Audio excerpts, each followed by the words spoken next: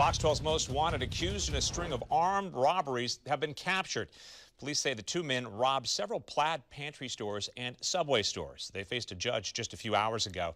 Fox 12's Amy Troy joins us now with the unusual way they were caught. Amy? Yeah, a neighbor just noticed something weird and called police, and the neighbor saw two men in ski masks and heavy jackets get out of a U-Haul truck in southeast Portland. That tip helped Portland police arrest the men. Today, 19-year-old William Mingy and 21-year-old Timothy Beers faced a judge. They're facing many armed robbery charges. Investigators say they robbed at least 5 Plaid Pantry stores and Subway shops in Portland, Beaverton, and Gresham. This is video from September 30th when police say the two men robbed a Subway. Both are facing Measure 11 charges in this case, which carry a stiff sentence if they're convicted.